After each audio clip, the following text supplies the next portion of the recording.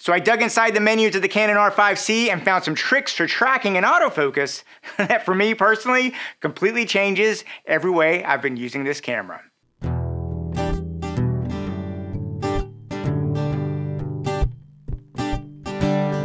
There's been a lot of talk about the autofocus system on the Canon R5C, and it's a good autofocus system, but one thing that's been brought up over and over again is that it's so different from the Canon R5, and really surprising because you're literally dealing with a modified R5 body and sensor, but because of the Canon Cinema menu system, the autofocus is completely different in how you approach shooting.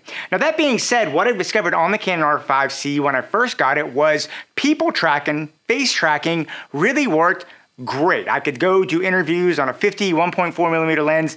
The tracking, the eye tracking was spot on. I never had to worry about. What I found a lot of frustrations was when I was trying to shoot non-human subjects, and specifically getting the camera to track on something that wasn't a face. It was driving me crazy, and I found two tips that hold on if you're using the Canon R5. I personally think this is a game-changing thing. And the reason why I say this is a game changer in how you treat autofocus on the Canon R5C is because I know a lot of you are coming from cinema cameras and this may be very natural to you.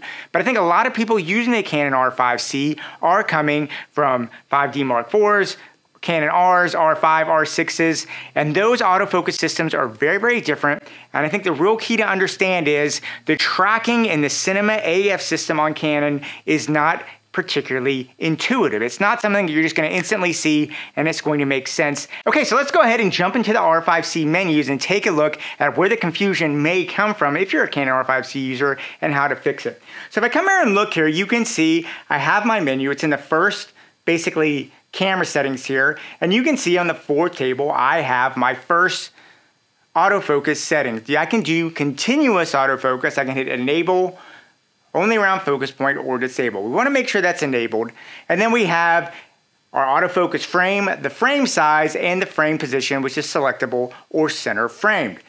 Then we go to the next one, which is face detect and tracking. And I have it to on, I have face priority on. And if you look here, you can do face priority or face only. And then you can do eye detection on or off.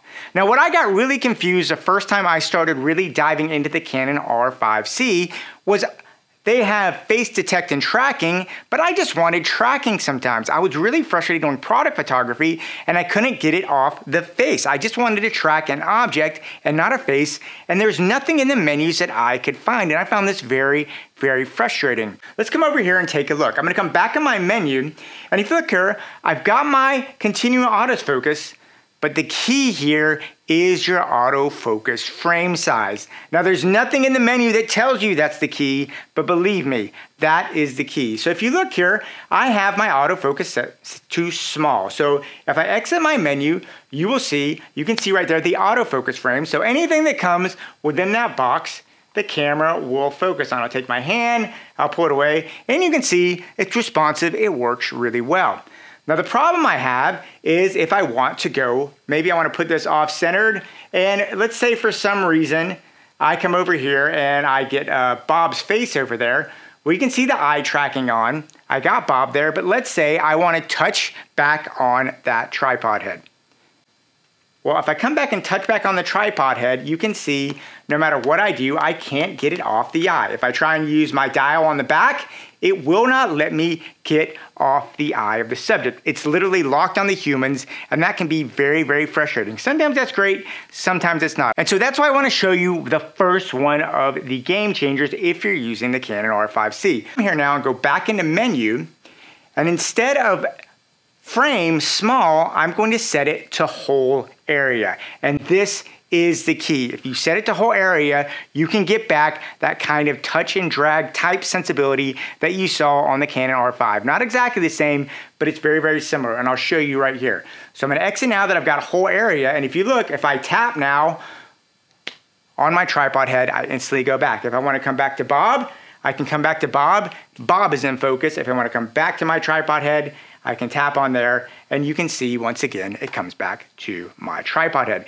Gives me really, really nice touch and drag things. This for me was an absolute gigantic game changer. I was very frustrated that I couldn't get that kind of tracking. And more important, this is actually true tracking. So if I click here on my tripod again, you can see the box there. And if I move around, you can see that the box tracks with it. Even when I get Bob back there in the background, it stays here on my tripod. It's not jumping into the human face there. It's staying on the subject that I fixed. This for me was a gigantic game changer. It instantly changed the amount of shots I was getting.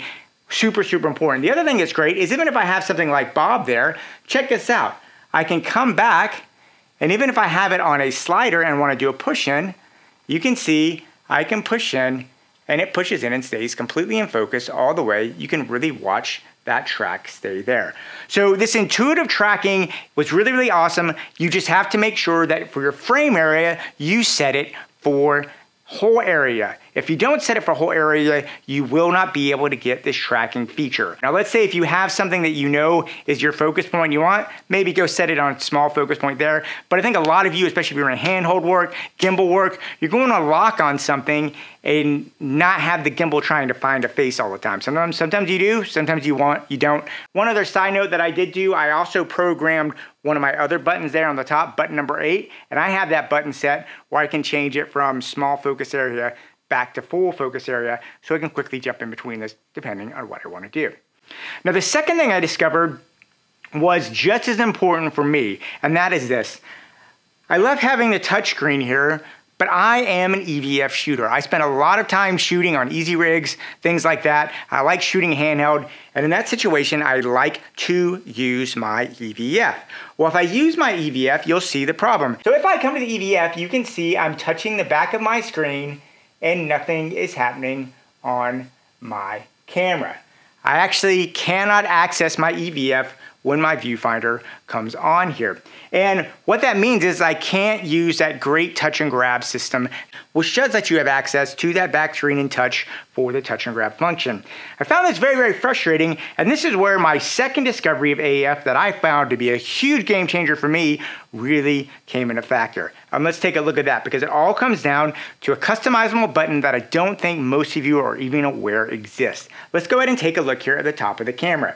If I come here back to menu, I'm gonna come over to my custom buttons. And now if I go to the second menu, you can set this up however you want. I'm gonna show you what I did. I set it as button number 9, but check that out. You can set something called tracking. And this is awesome. If I'm in the viewfinder, I can set it to tracking. Now, if I look here through my viewfinder, you can see it wants to get on Bob's eyeball. I want to overpower that because I want my tripod head. I can hit my 9 button and look at that. I get these crosshairs, and check this out. I can move to whatever I want. I hit set, and boom, now I have a tracking set of a non-human thing. And what I love about this, you can see I can move it around and it continues to go right on there. And what's great about this is you could see in that situation, the camera actually had an eye focus on a human. I wanted to move to a non-human target and I could do it, boom, with just a quick click of my button. I didn't even have to look away from the camera to do it. It just really, really got on there. This flexibility of autofocus on the Canon R5C completely changed what I can do in a situation for how I shot. I used it all the time and it completely unlocked this camera for me as an actual professional commercial camera, because that autofocus feature is really, really important. And I know there's a lot of debate of who's got the better autofocus system, the Canon R5 or the Canon R5C. It's a different video, but I would say this. If you set your Canon R5C to these settings, I can speak from personal experience. I can go out and have absolutely been able to get professional, commercial, full-page shoots using this autofocus system and come back with fantastic results. So as far as I'm concerned, this is a fix for the Canon R5C. It's an absolute trick that I think a lot of people don't know about the autofocus system there on the top. Anyway, guys, I hope that helps you. This was so good for me. I was so excited to make this video and share it for you. I'd love to hear what you have to say about this. Please leave me any notes and comments down below. I'd love to hear from you. And yeah, go out there, keep on shooting. And yeah, I'll talk to you soon.